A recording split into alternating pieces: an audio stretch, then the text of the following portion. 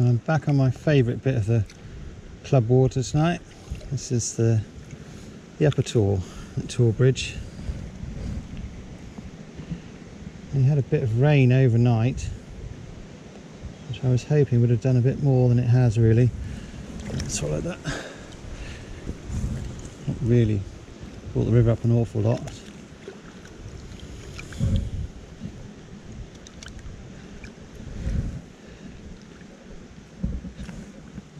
Oh, it's come out. That's good.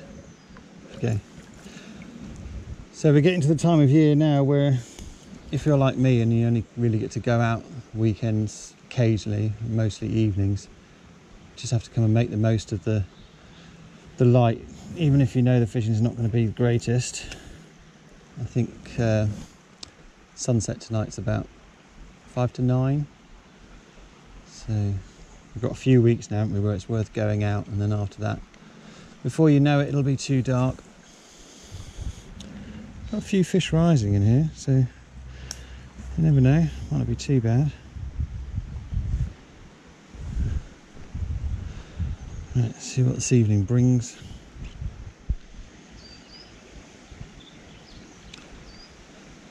Okay, so I've got a fish rising in that foam over there, where those tree branches are. It's a little bit breezy, right?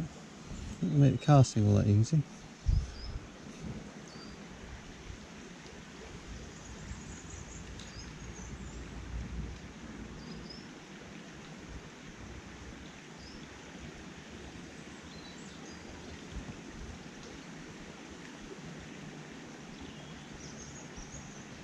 This is one of those shots where they're going to want it right next to the branch, aren't they?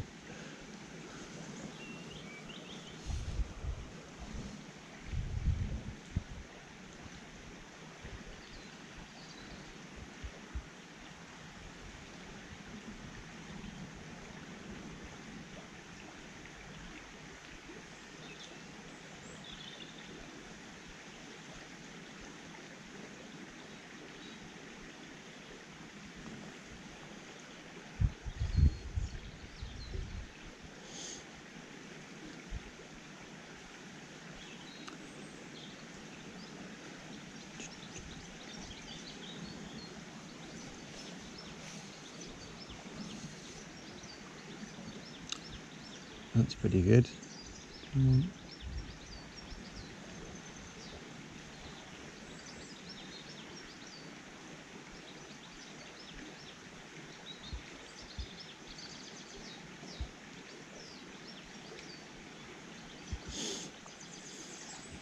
Well, I can't do any better than that. That was right down through it.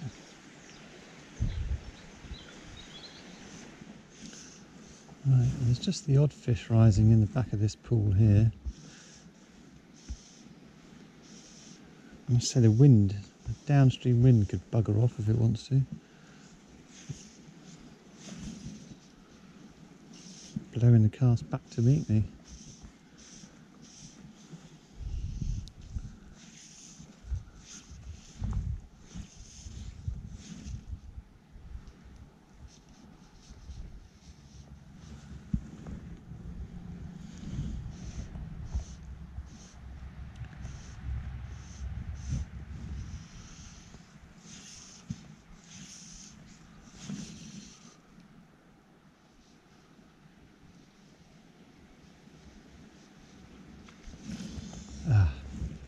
Finally got a rise and missed it. I don't think it's very big. Gosh, it's just blowing all over the place.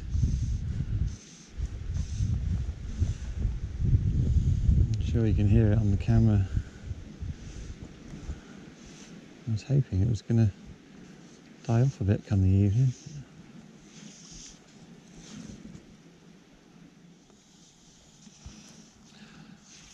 Well, I've switched over now to try the duo for a bit. There's really not an awful lot rising, and I'm hoping the nymph on the end will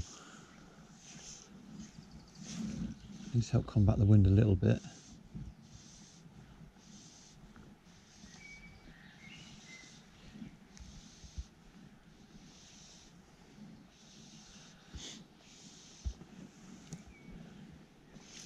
If by some miracle we do get an evening rise, I'll probably just take the nymph off the end. Sorry, take the nymph off the end and fish twin dry fly.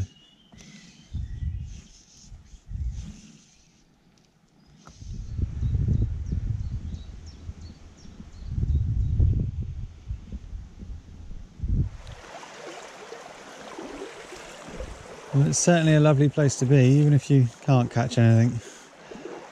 I'm on to plan C now. Big bushy dry fly in the faster water, and we'll see if anything comes up for it. I've shortened the leader down a bit as well so that I can actually turn the fly over a bit better. I was hoping it was going to be cloudy tonight and I wouldn't have to deal with this sun, but same old Taw.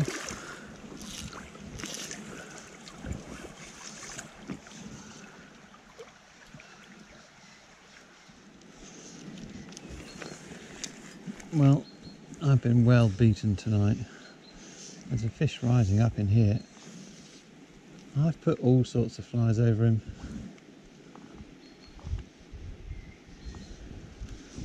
It's not... Can't find what they want.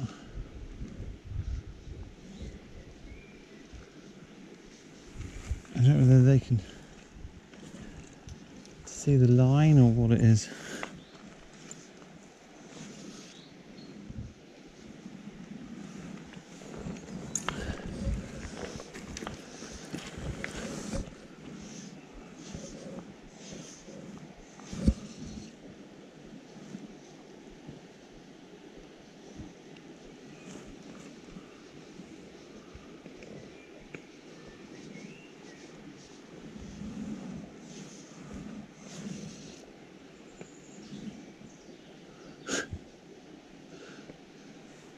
Rising to flies next to my fly.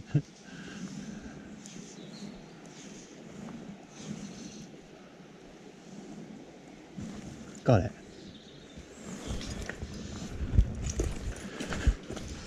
Whoa!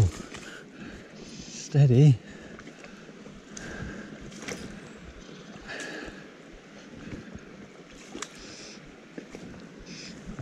Trees.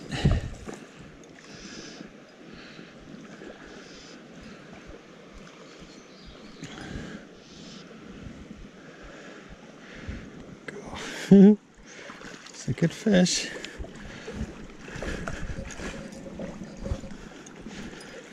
And keep below it.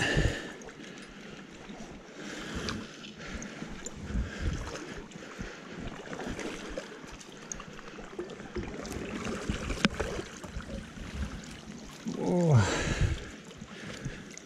God, I'm caught up in all the line, I think. Well, that was good, wasn't it?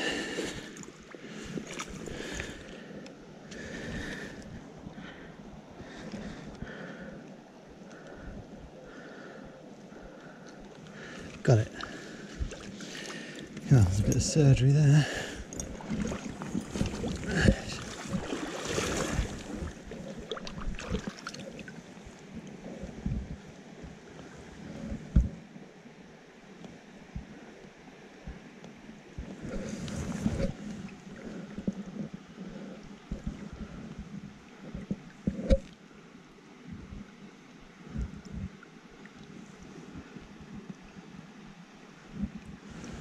Goes.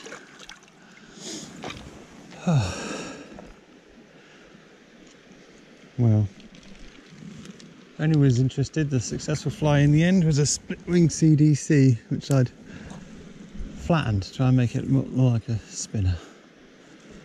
I've had to work really hard to get another fish, and when I did, it's tiny.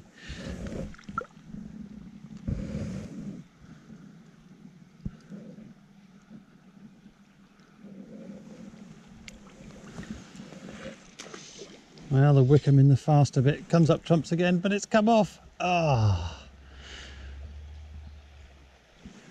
oh, that was a shame.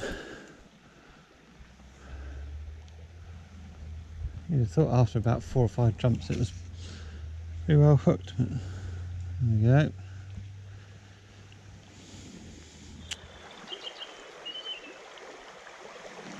Quite a lot of black gnats about. whether people should come here during the day. I hope I'm not putting people off coming to the tour, saying how difficult it is. It's not always like this. Sometimes you can come and have, 10, 12 fish. You just seem to be picking the evenings when it's hard.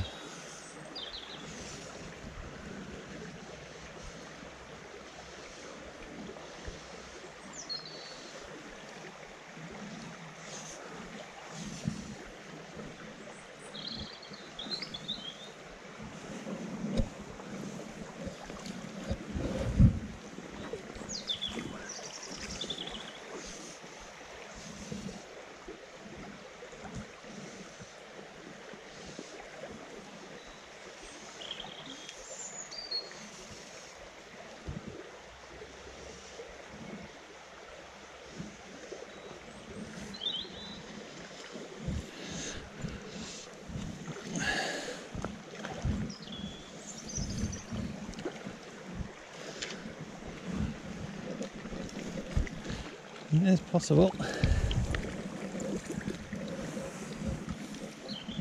Tiny compared to that one I just got off though, isn't it?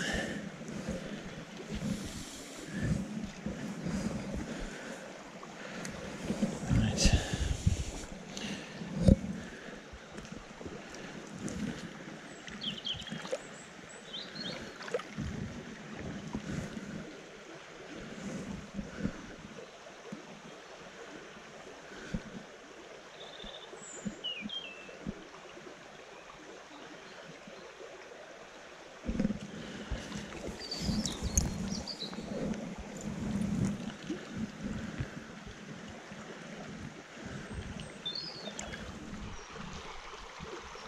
I don't know if the camera will be seeing these, but there's loads of olive spinners about.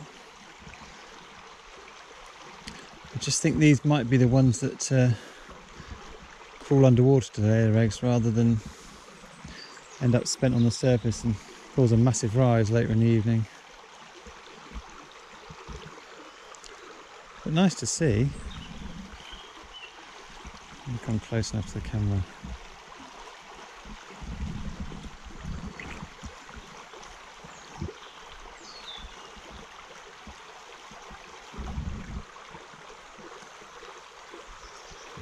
This pool's also changed, doesn't it? Because all this tree here used to be up there, across the river, and made a lovely run down through here. Now it's all over that far side. Mind you, there's a fish risen in it over there. See if we can creep up and get a cast to that.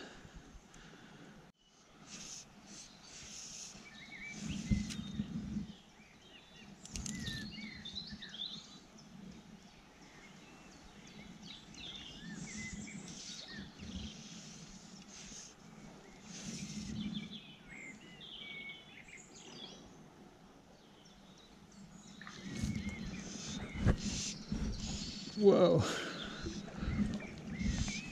God.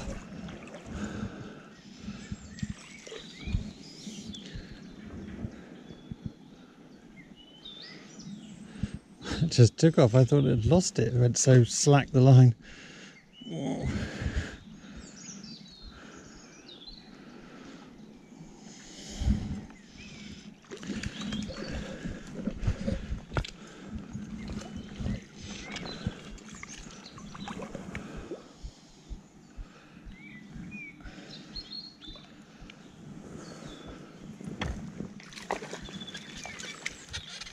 Nice.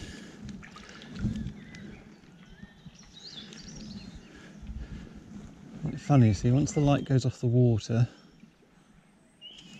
things start to happen a bit more. I'll check what the time is in a minute, but that was nice when it rose, cast over it, took a tail on that. There we go.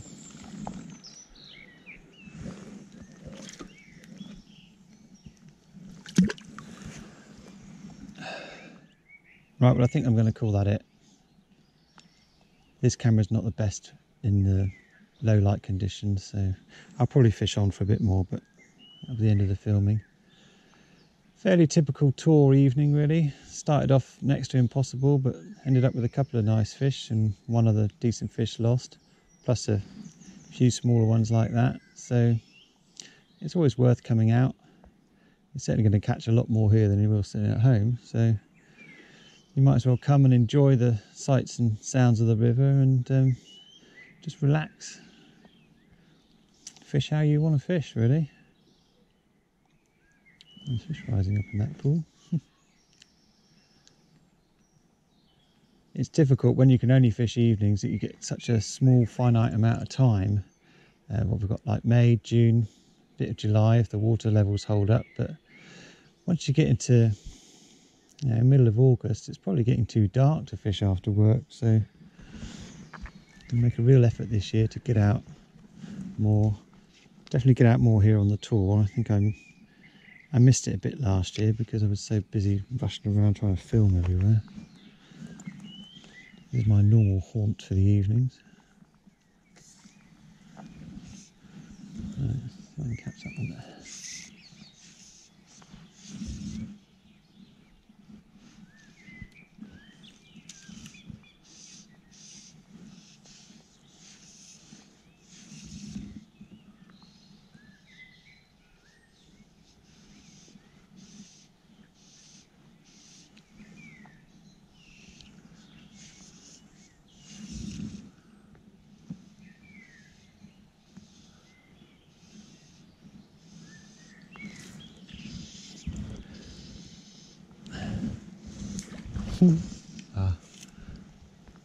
Long distance release. Right, well I'm going to carry on fishing, but catch you next time.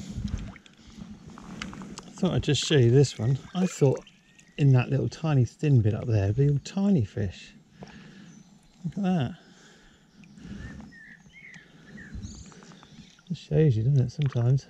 I missed about 3 and I wasn't that bothered because I thought, well, they're all tiny little things. Maybe they weren't.